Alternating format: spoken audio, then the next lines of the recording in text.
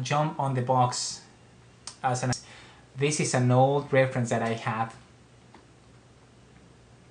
and when I'm thinking about the reference that I can go out and tape it myself, I would position the camera and stage all the elements in the same way, or at least as close as I can as the final shot, so I have less guessing. You know, just do less guessing as you are animating. And I also I think it's really useful if you guys can add that counter right there. When you guys have the counter, it is super easy just to have reference to the poses. So let's say that frame 74, you know that you have this pose right here. And having the counter, it proves that it's so useful. Instead of going back to the pose labels, you go back to numbers, and this is good. Also, the action would be happening in this many frames as well. So that's one thing that you also want to have, that when you guys are animating and then you go out and get that reference, just try to have it happening on that same time. If you have only 5 seconds to animate it, just go out and do it in 5 seconds. The closest you can get it, the easier it'll be for you. And then out of the reference, we have things that we do. Then this would be the thumbnail stage, and this is breaking down the action. So you can see now, if I get in the window, both things like the image and the video, we can see now how we start and then how we get that nice line of action right here. So things that we want to start breaking down, and it's just taking notes from what we see on the actual reference. Things that would be sharpening our eye, or things that we can see and we say, you know, that's actually kind of interesting, I think that should go into the reference. So now into the animation, sorry. So you can see now that line of action, and you see notes here about timing. You have the frames right here, 1, 13, 20. So every time that you go to those frames on the counter, you have that same pose. Let's say if I go to frame 40 and I see that quick change on the pose, I go to frame 40 and it has to be the same.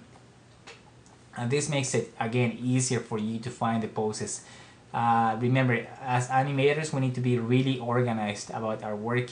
So this is one way of keeping all that. And then as you can see, I keep notes here about arcs, and then the speed, at least the speed of those arcs. I have timing notes, which is this one, from that pose in frame 35 to frame 40. This is how fast it's going. But I also take one note, as you can see, that it's an arc going this way, and I take the spacing here. It says slow in, so I go and make a note here, slow in, and then do it like that, so I can just have a visual note for myself. I also take notes here about the center of gravity, just so much it has to be balanced. So much of the body, it's actually behind that line, and then how much of that body is actually ahead of that line. Again, it's all the center of gravity. And then more notes about slowing in.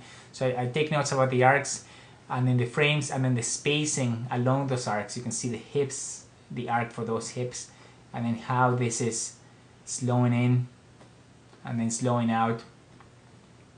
And then more notes about things that I see, that the neck's being compressed, the shoulders are going up, it's following the arc. Let's switch pages here. So this is page number 2. I have those 3D arrows that help me to go through a body twist, so I can see what's going on. So I can have something like that, just shade it a little bit, so this way I can see which way the body's turning, and it's helping me to get that 3D motion also into the 3D animation shot here. And then I just keep on going. So just try to have the same thing as this one. Things that are really important would be the contact pose right here. It's the first time that he's making contact with that box, and then how things are going down here.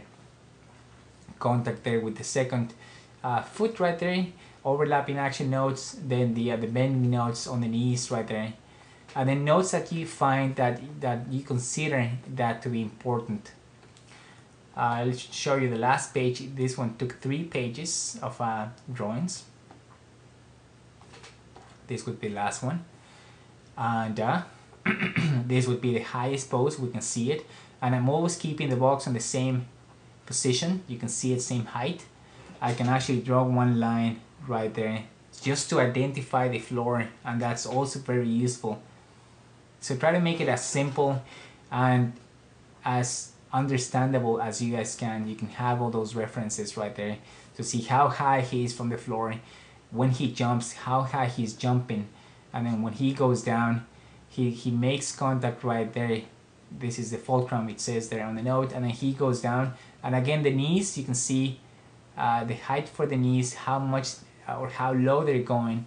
This would be the lowest position right there. And notes like this is a passing pose. So if this is one pose, I'm going to this one, this would be that passing pose right here. And I keep on making notes, like he's progressing now, he's making progressive walk right there. When he lands, you can see it right there. He goes forward, he lands on the settle, and then he keeps going forward right there out of the frame.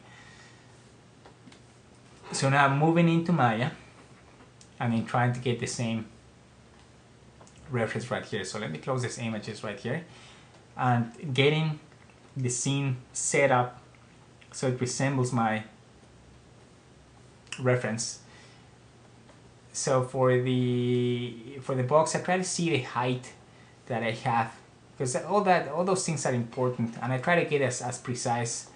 So for now, I'll try to see where my knees are, and my knees are here, and I can see that height would be somewhere in the half of the femur.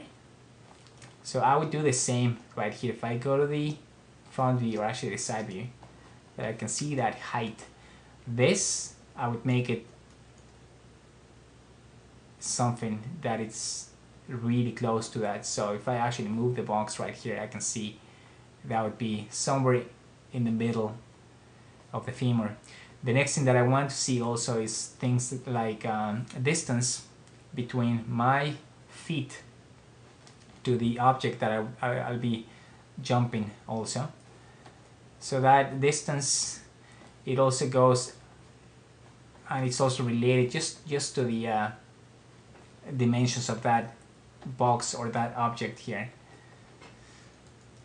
So I'll go like that, just making it like this, going back to the reference, always checking that. And this distance, it seems to be it's pretty close to what I have right there. So it'll be something like that. So I'll be saving that scene, save scene as, and this would be legs, jump, yeah, like that would do.